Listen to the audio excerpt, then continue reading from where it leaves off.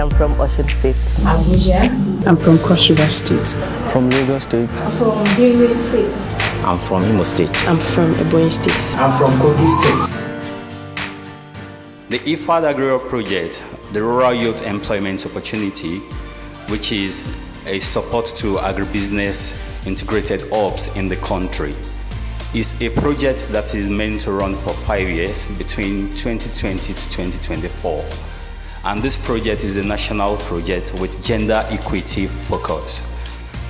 At the beginning of year one, we have been able to set up 3 hubs in Nigeria, which is Oyo, Abuja, and Owerri Hub. The Owerri Hub is managed by Songhai, Abuja Hub is managed by APDC, and also the Oyo Hub is managed by IITA.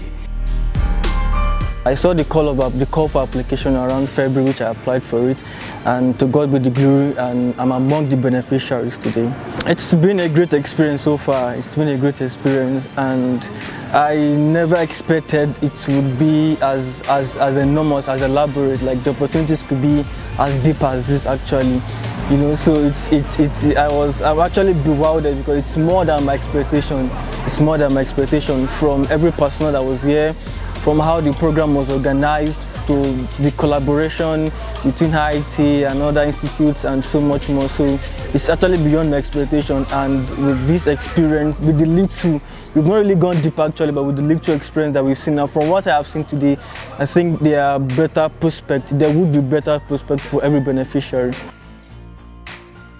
At the end of the training, I hope to see myself as someone who has about 80% practical skills in entrepreneurship. With that 80% skill, I believe I'll be able to start up a business plan, which I've been nurturing on my own for about 3 years now. So far, it's very, very interesting. Like yesterday, we started with cassava processing units.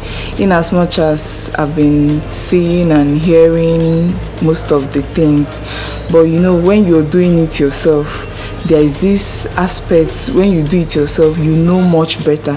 So yesterday, we started from harvesting, bringing it out from the farm, peeling it itself ourselves, then doing the grinding and processing, and we made the garri yesterday.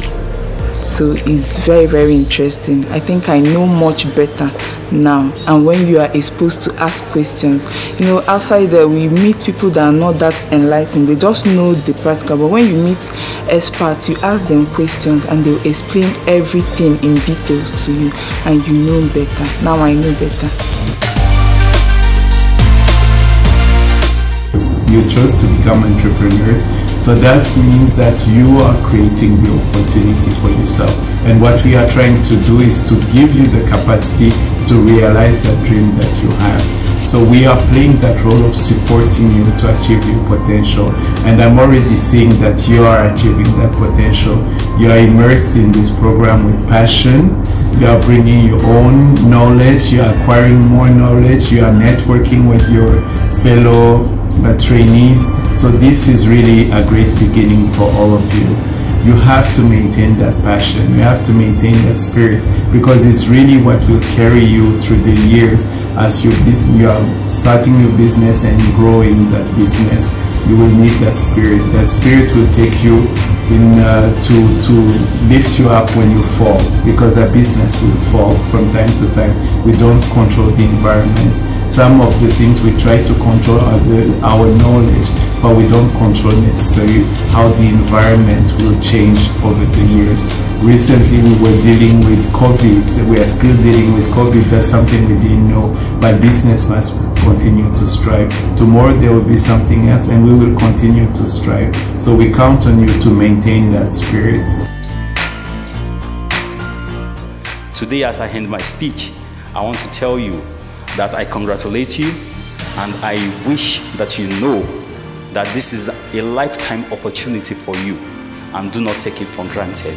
On behalf of IFAD-Agrihub Nigeria project and all the implementation crew across the country and those that will come on board, we wish you success in your endeavors. Thank you very much.